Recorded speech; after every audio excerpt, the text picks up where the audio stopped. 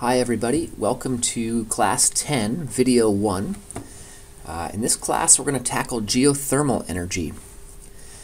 And geothermal energy is important because it's totally carbon neutral. There's a reasonably good supply of it.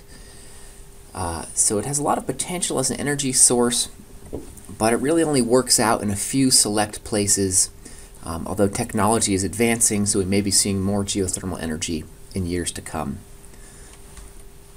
So before we get started, I'll just remind you again, all energy that we use as electricity or anything else is integrated nuclear power.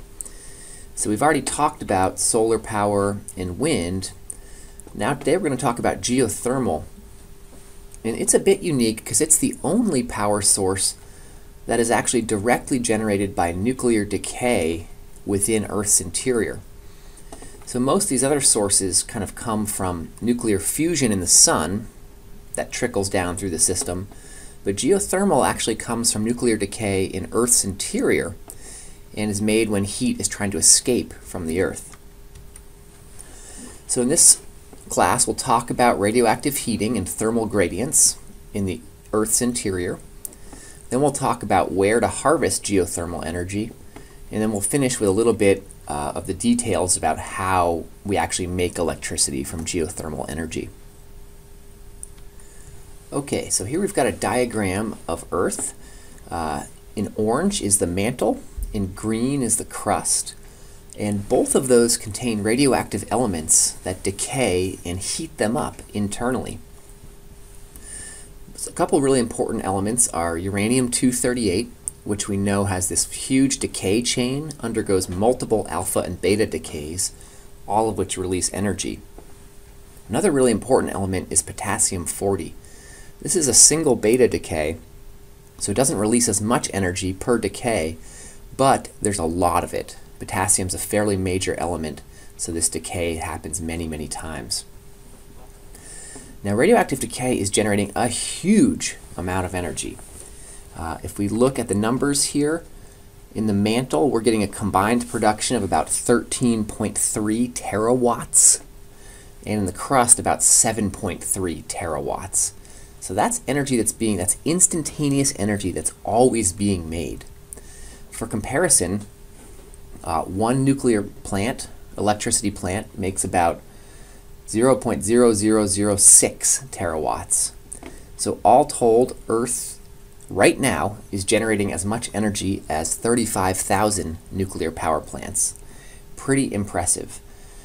And so the question is, can we harvest that as geothermal energy? So the way heat energy escapes from Earth is by conduction through the continental crust, or any crust. And the situation is basically that the crust acts as an insulating blanket and actually has a temperature of about 1250 degrees at its base, actually a little hotter than is shown here. Meanwhile, at the surface, the average temperature is maybe 20 or 30 degrees Celsius. So there's a huge difference in temperature between the base of the crust and the top of the crust. And that difference is called a geothermal gradient, okay? And what we can see is that if the geothermal gradient is steeper, that means that the temperature changes faster. So we'd call that a high gradient. And we have very high gradients where the crust is thinner, for example, over thin oceanic crust. If the temperature changes a little bit more slowly, that would be called a low geothermal gradient, and that would be more typical of continental crust.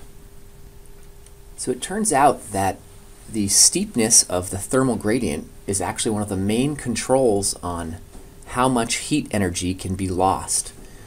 And that's shown here in this diagram, where we've got a hot object that's conducting heat towards a cold object over here through some given area, A.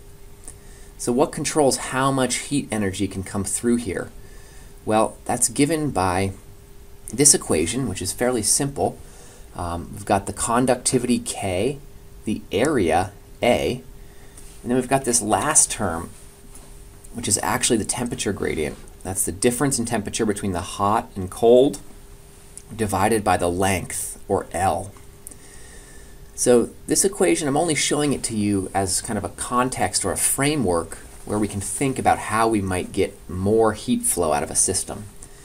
What in this equation could we change to make P larger? Well, there's a few things.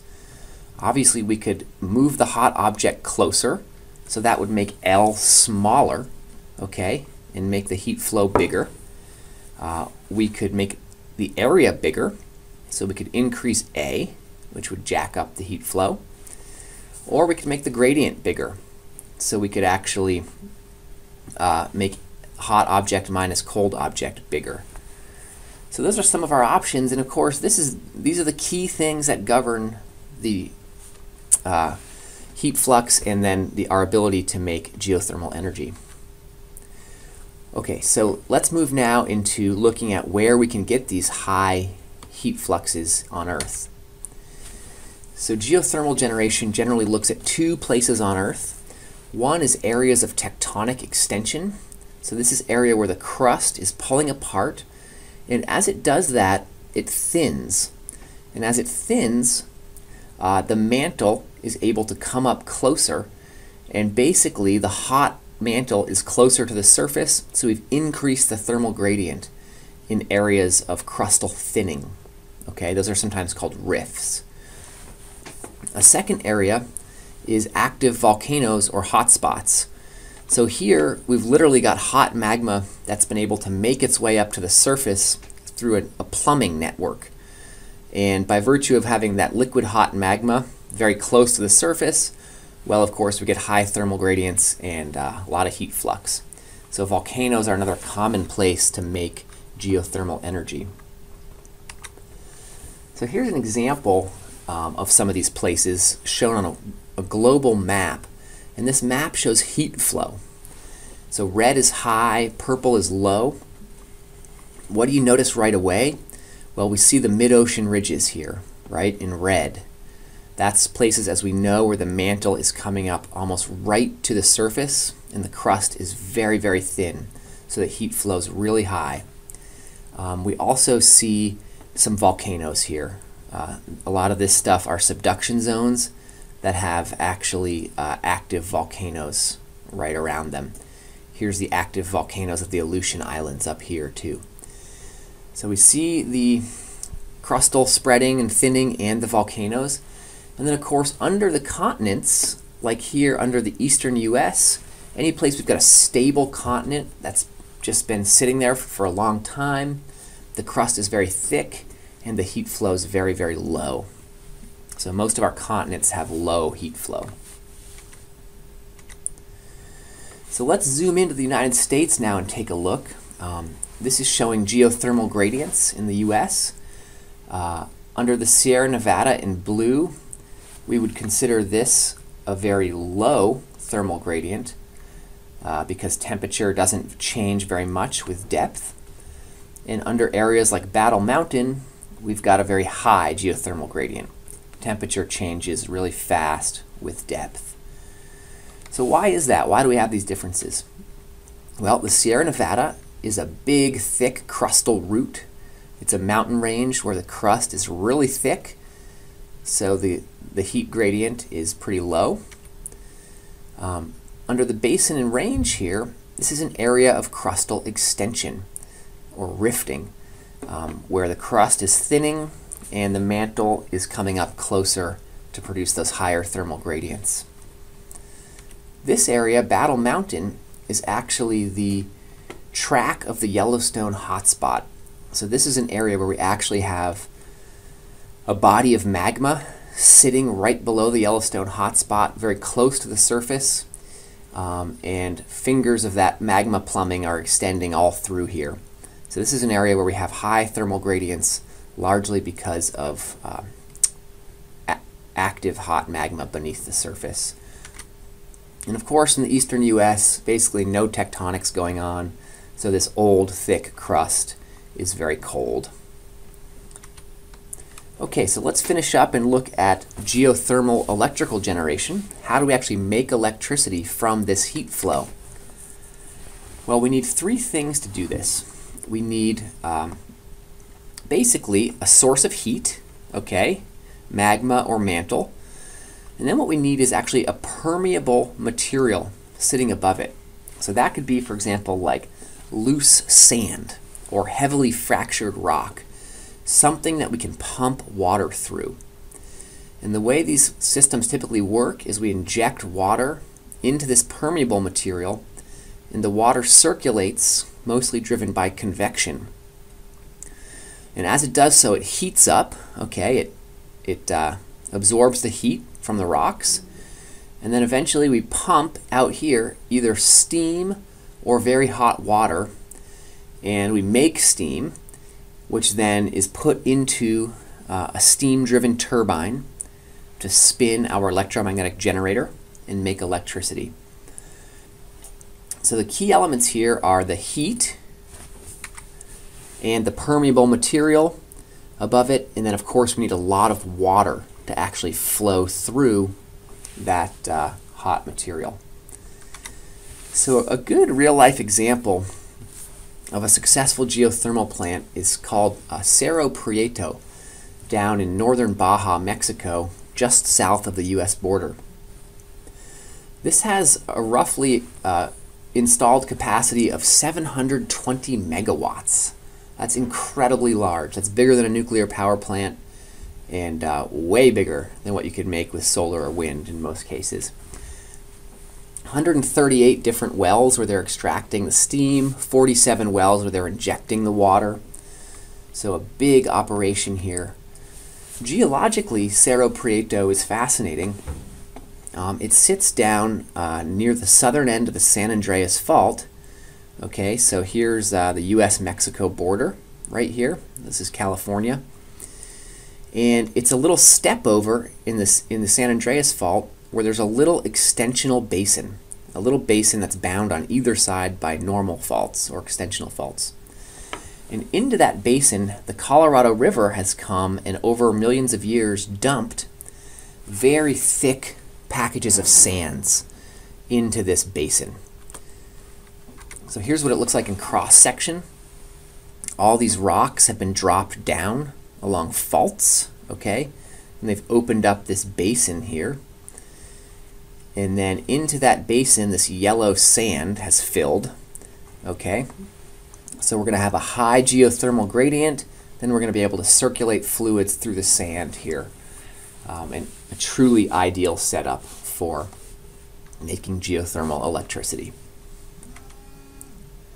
So in summary, what are some of the pros and cons of making deep geothermal electricity? Well, the advantages are that there's no greenhouse gas emissions, so no air pollution, no CO2, doesn't really contribute to global warming. Relatively few toxic byproducts, there's no mining, nothing crazy destructive, but and also it has a small footprint, it doesn't take up too much area. But on the downside, it uses a lot of water, so if you're in an arid area, you may be putting a big burden on the local water supply. Sometimes you need to fracture the rock or frack it, and then quite often the fluids that come out of the ground are very briny. They're concentrated in dissolved elements and are often not suitable for disposal into the rivers or lakes.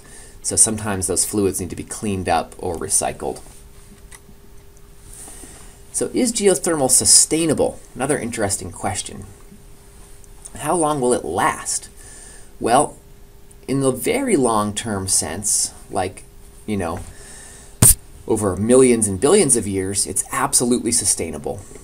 We know the half-lives of uranium and potassium are very, very long, so we're never going to deplete that heat source of uranium and potassium decay. That heat flow will continue way past our lifetimes.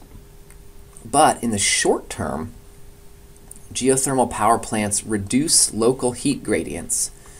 As we're pumping that cold water in, and it's absorbing up the heat energy, it's cooling everything down. And so overall, the heat gradients are reduced. And it takes time for the heat to conduct upwards through the hot rock and replenish that heat energy. So if you end up extracting the heat faster than it replenishes upwards by conduction, then you're going to deplete your heat flow. And that's pretty common. So here's a example. This is the electrical generation of a geothermal power plant in New Zealand. So it's installed back in 1990, comes online, it's very high, and then it starts to slowly deplete down to kind of a base level. Right here in 2007, a new technology was introduced that actually doubled that production back up. But you can see that's, it was making only 20% of its initial generation after 10 or 12 years. So these things definitely do deplete on the human time scale as those gradients get lower. So I'll leave you with a concept question. There's a quiz online, and we'll do another short video about shallow geothermal. Thanks.